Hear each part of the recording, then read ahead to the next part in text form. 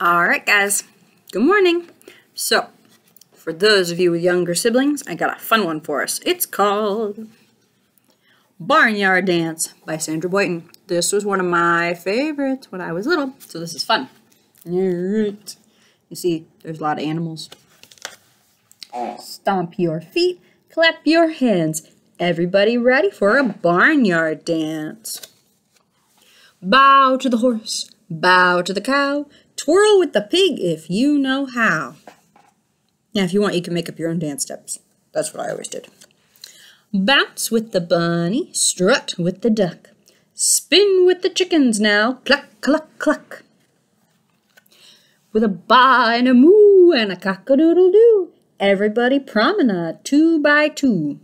That means walking with a partner. Prance with the horses, skitter with the mice. Swing with your partner once or twice. Stand with the donkey, slide with the sheep. Scramble with the chicks now, cheep, cheep, cheep. With a neigh and a moo and a cock-a-doodle-doo, another little promenade 2 by 2. Ooh, looks like they switched partners. Trot with the turkey, leap with the frog. Take another spin with the barnyard dog. The cat does not seem happy. Turn with the cow in a patch of clover. All take a bow and the dance is over.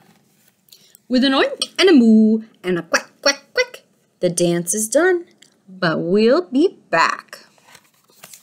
Now, if you do have a younger sibling, what I think you should do, replay the video and do the dance with your younger sibling. And let me know how it goes. See you next time.